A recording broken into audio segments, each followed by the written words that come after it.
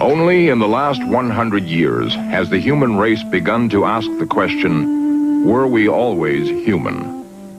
It was not until 1973, when an anthropologist happened to look down at the crumbling soil of Ethiopia, that we achieved a new look at our past. A single broken bone can sometimes be a time machine.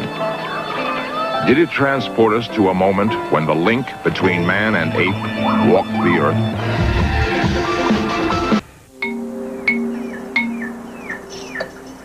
The Great Rift Valley of East Africa extends 1,000 miles to one of the most desolate spots on Earth, the Afar Triangle.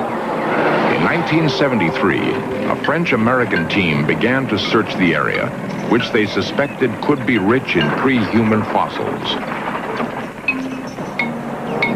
What they found may have pushed the story of humanity back to 3.5 million years ago. October. Don Johansen was leader of the American team. This reenactment, based on his book, Lucy, shows how he literally stumbled onto the first of 3 amazing discoveries. The bone seemed to be the shin of a small primate. Upright walking humans had never been found in soil this old, soil which team geologists had dated to 3.5 million years BC. He carefully marked and cataloged the spot. Johansen spotted another bone. He couldn't believe his luck. Fossil limbs are extremely rare, and his 2 fragments fit into a perfect knee joint. What he noticed next took his breath away. He knew that the knees of apes meet in a straight line, human knees at a slight angle. This knee looked almost human.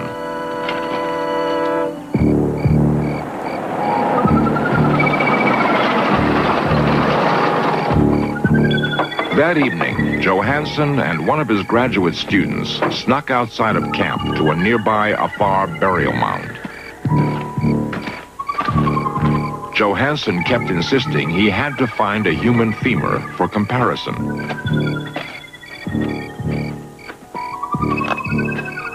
The student was worried. The Afar zealously guard their ancestral mounds. If the anthropologists were caught robbing graves, they might be shot, or worse.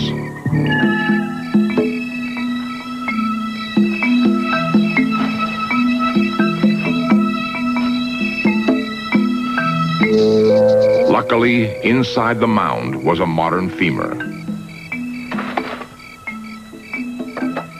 Except for size, the bones were almost exactly the same. They respectfully replaced the femur. From the knee joint alone, Johansen suspected the unknown creature walked upright. His subsequent discoveries were to revolutionize our beliefs of when the first human walked the earth. The following year, Johansen returned to the Afar with a larger group. The digs began to yield dramatic finds. Prehistoric hippos, crocodiles, the huge skull of an extinct mastodon. Meanwhile, the painstaking search continued for human ancestors. They would have considered themselves lucky that season to find a single pre-human bone.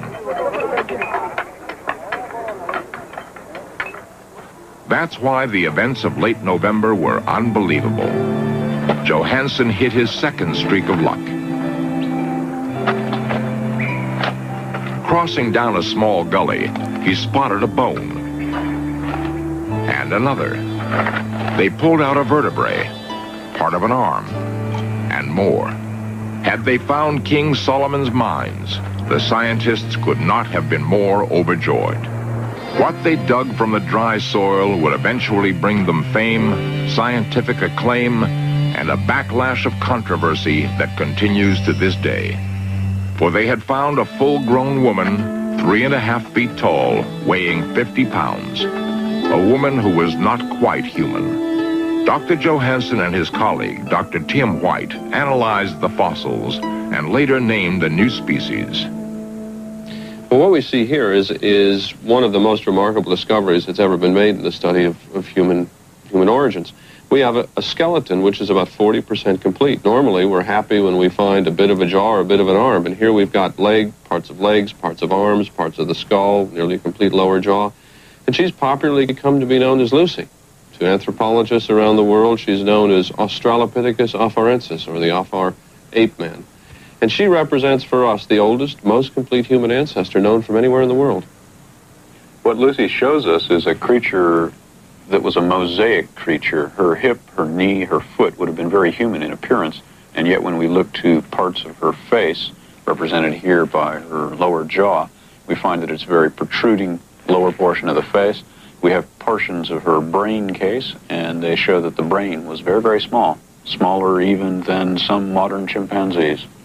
We have been looking and are always looking for various links in the evolutionary chain. And one of the interesting links in the evolutionary chain, which has been filled by the discovery of Lucy, is this intermediate form. That is to say, we've got a form that's fully upright, walking on two legs, just as modern humans do, but still has a lot of evolutionary change necessary to make it truly human in the teeth and the face, the jaws, and the size of the skull. So here we have essentially found a very interesting and provocative link between something that was partly human and partly ape-like. What did Lucy look like? No record of skin color or hair density remains. This reenactment is one possible interpretation. In the hostile environment around primitive African lakes, frequented by large predators, Lucy's upright walking may have offered a new talent for survival. For the first time in primate evolution, the hands were free, hands which were shaped just like ours.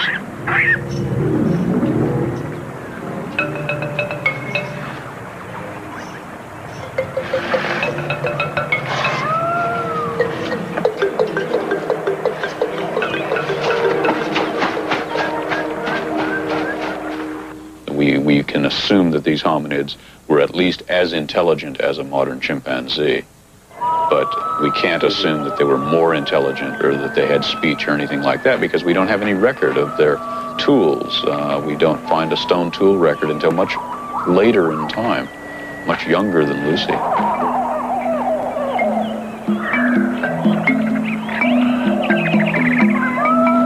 The upright walk of a human, the strength and agility of an athlete, and the brain of a chimpanzee. Could Lucy talk? Could she reason? Could she remember the past and plan for the future? According to Johansen and White, not very much. The talent for stone tool making would not come for another 1,000,000 years.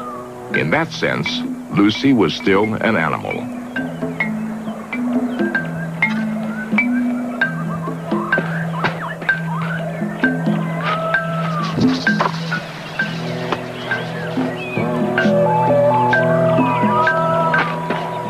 Not all scientists agreed with this interpretation. A year after the Lucy find, Johansen was again in the field, seeking more evidence, and again he struck gold. A movie crew was present when his team unearthed an entire pre-human family, at least a dozen who somehow perished together. In the years since this monumental discovery, scientists are still arguing its meaning. Some experts claim the bones represent not one, but 3 species, that Lucy was completely human, that Lucy was a knuckle-walking ape, that Lucy's family evolved into humans. The controversy continues. If Lucy is our predecessor, and if the date of her life and death and 3.5 million years is correct, this little creature who lived without speech or reasoned thought would be the ancestor of me, of you, of all of us, 200,000 generations removed. 1 million generations before Lucy, fossil fragments have been found of little primates called Ramapithecus. The theory of evolution claims these monkeys as our ultimate ancestors. A few footprints in Texas rocks, however, might prove that Lucy doesn't belong to us at all, that evolution is wrong and the Bible right.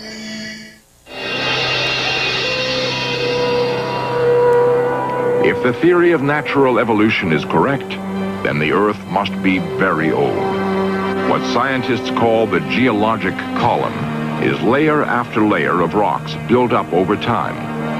A slice through this birthday cake would expose 4 billion years of slow change. Human bones would be found only in the very top, and dinosaur bones only in the middle.